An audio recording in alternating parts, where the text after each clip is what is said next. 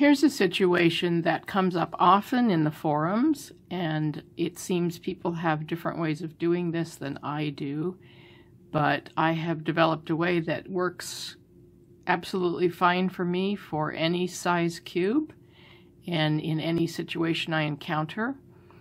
It's a parity where certain pieces are flipped opposite how I want them, and it can happen on the last edge, which is shown in all of these. On these big cubes, when you're doing the centers first, then all of the edges, and you come down to the very last edge and you have some pieces that are flipped. Or a very similar situation can happen at the stage of OLL, where you need to flip some pieces. Generally it's more pieces to flip, but the algorithms and the process is exactly the same.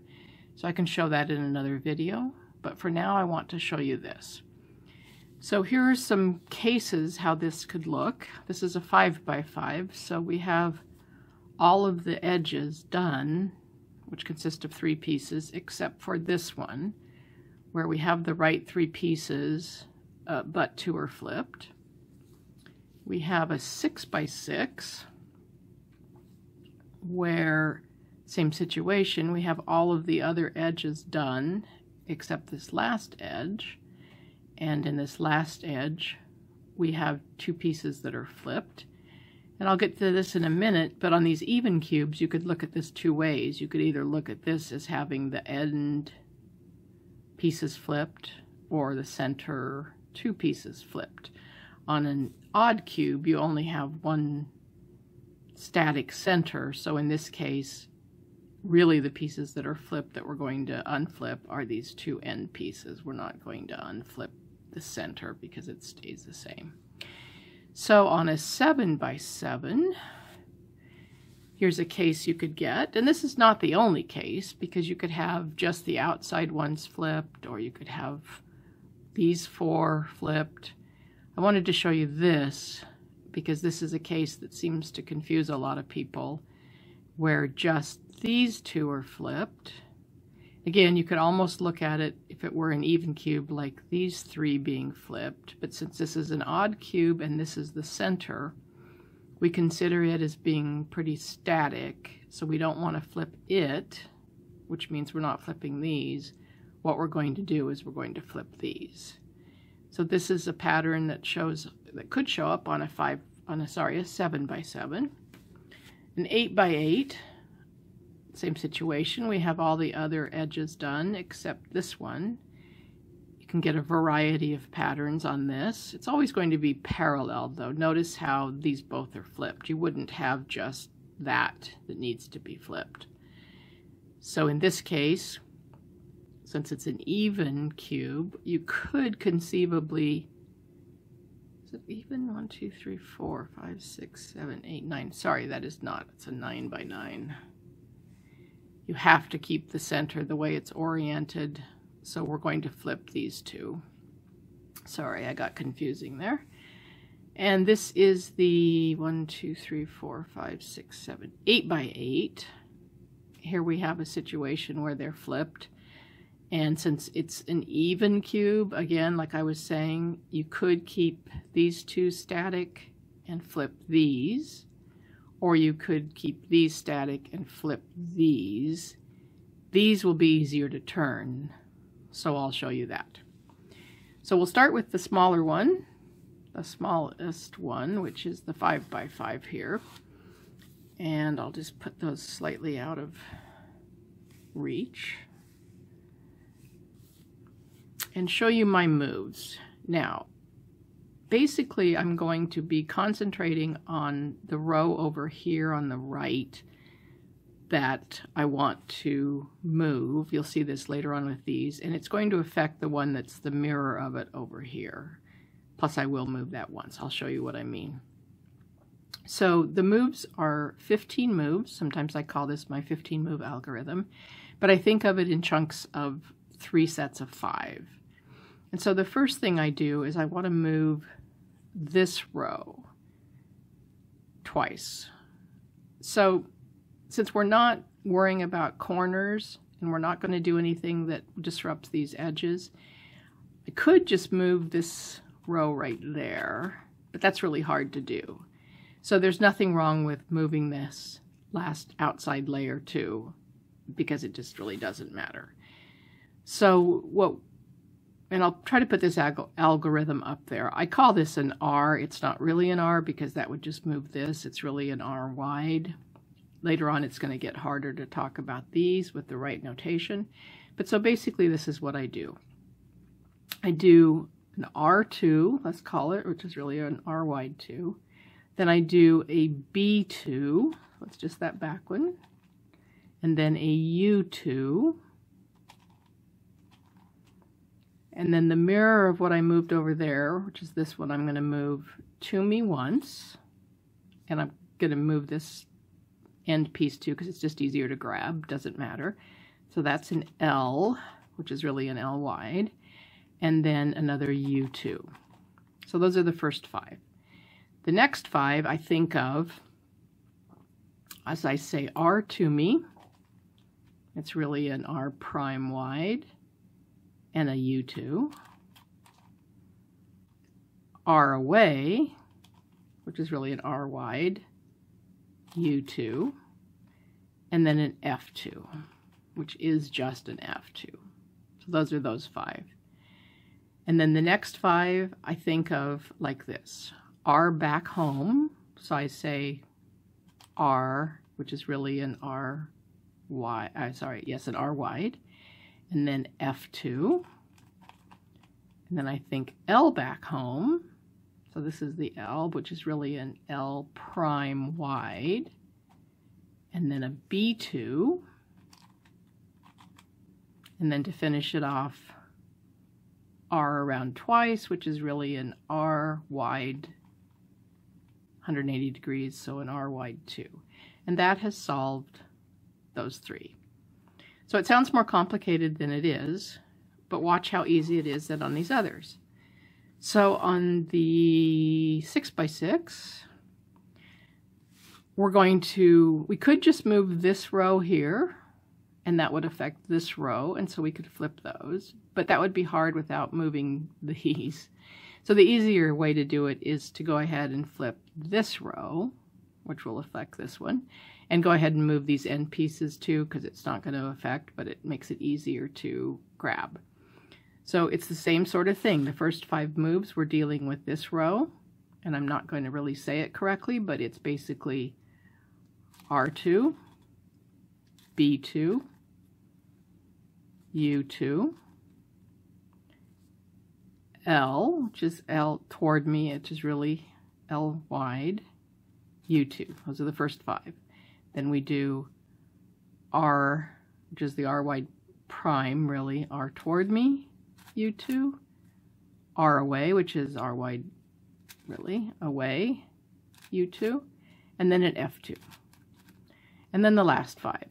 I think R back home, which is the R wide, F2. I think L back home, which is really an L wide prime, B2, and then R around twice, which is really the R wide around twice. And that has solved those.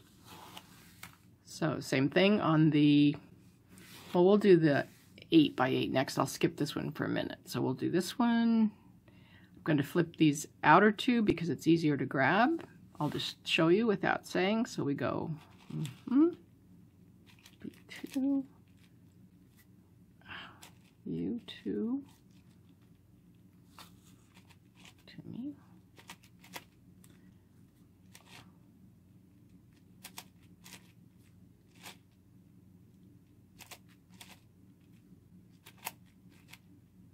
and R back home, F2, L back home. We're moving all of these together,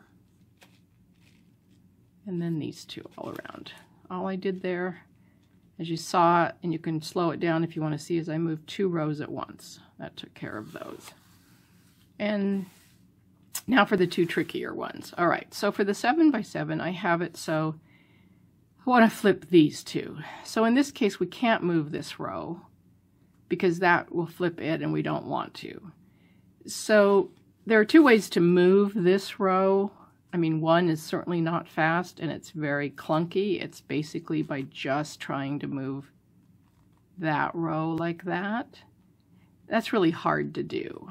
So what most people do is they grab this whole chunk and move it where they want it, and then they move these two pieces, these two slices back because they really didn't want to move those in the first place.